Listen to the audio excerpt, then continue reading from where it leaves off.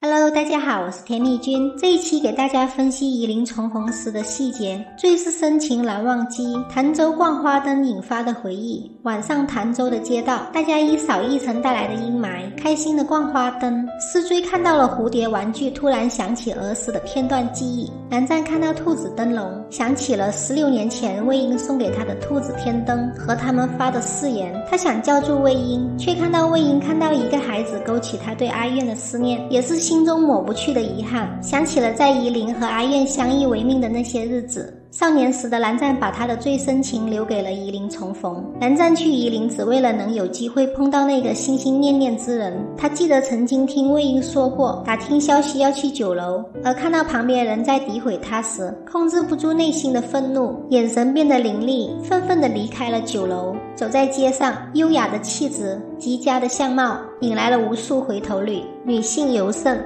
阿苑年纪虽小，但眼光却极其精准，一下就抱住了改变他命运的韩光君。蓝湛喜当爹，一脸尴尬，紧张害羞，手足无措，被误会为年轻不懂哄孩子、不负责任的爹，实在是百口莫辩。当魏婴听到哭声找到阿苑时，却发现是蓝湛，那一刻是内心温柔的感动，是久别重逢的欣喜。他满眼温柔地看着蓝湛被围观的尴尬，以及那个熟悉而又亲切的身影。蓝湛，一个熟悉的声音响起，蓝湛猛地抬头，那张熟悉的笑脸梦幻般的出现在眼前，这是自己一直思念的人。蓝湛痴迷地望过去，一瞬间晃了神，仿佛是那么熟悉又不真实，惊喜却来得猝不及防，压抑着万千的激动，盯着魏婴，生怕他一眨眼就会消失。此刻千言万语尽在不言中。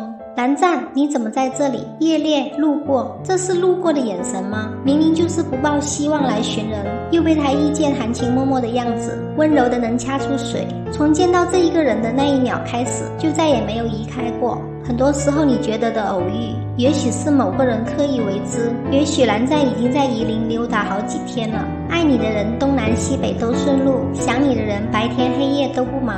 从不说谎的韩光君，神色自若地掩饰内心真实的欢喜，假装镇定的样子。从身后魏婴对蓝湛说过，你韩光君从来就不屑于撒谎的，为了你他什么禁忌没破过。这孩子我生的。魏婴依然还是那个顽皮的样子。听到魏婴说阿苑是自己生的，蓝湛一脸骇然，后来才明白过来是魏婴戏弄他的。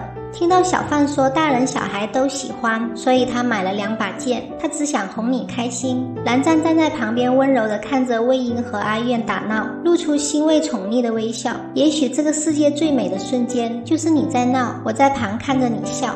魏婴说要请蓝湛吃饭，还说人家冷漠，这明明就是痴迷的看着你还没有看够，和听到要和你一起吃饭高兴又期待的表情，嘴角已经忍不住上扬了。魏婴像以前无数次抓住蓝湛的手一样奔向了酒楼，可怜的小阿苑只能自己去拿玩具，赶紧跟上去，印证了那一句话，爹娘是真爱，孩子是意外。3个人坐在一起吃饭的时候，大家都是沉默的，很多话到嘴边却不知从何说起，彼此小心翼翼，不想触到对方的底线，破坏这美好的时光。但魏婴发自内心的笑意是毫不掩饰的，尽管发生了很多事，但他在蓝湛面前的笑容从来没有变过。这一次重逢，蓝湛的转变是显而易见的。昔日说我不以旁人触碰，现在居然让阿苑坐在腿上，阿苑在旁边嬉闹也不能阻止他内心的喜悦。魏婴说有钱就是爹的时候，蓝湛嘴角的笑意藏都藏不住。既然你说孩子是你生的，那我不介意做孩子的爹。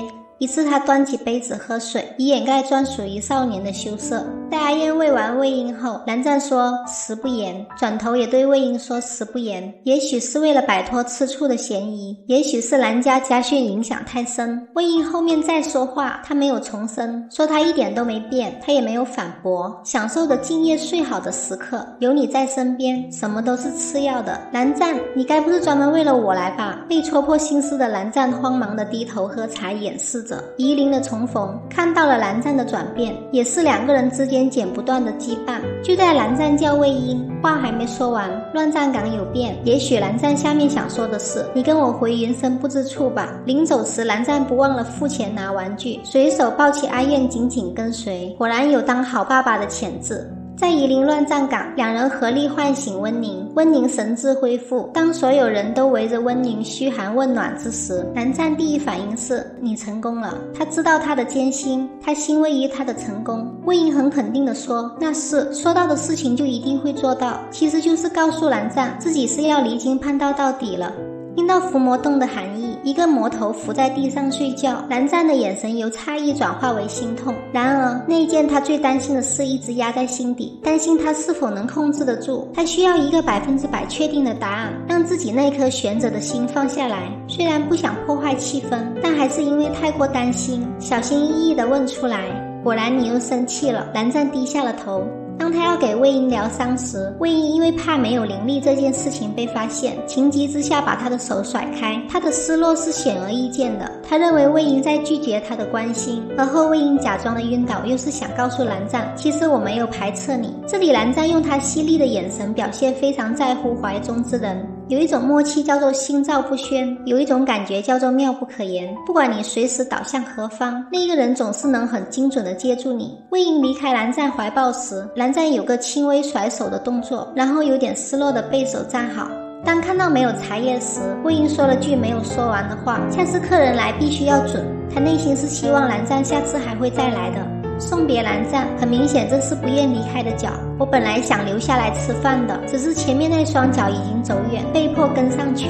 当阿燕问有钱哥哥不留下来一起吃饭吗？魏莹的眼神是充满期待的，但他开不了口，如今连茶都没有。而蓝湛是想留下的，但因为魏莹阻止来愿，他也没有理由留下来，他只能说我走了。在乱葬岗门口，魏莹袒露了自己的心声：有没有人可以给我一条好走的阳关道？有没有一条就算不修轨道术法，不用阴虎符，也可以保护好自己想要保护好的人的路？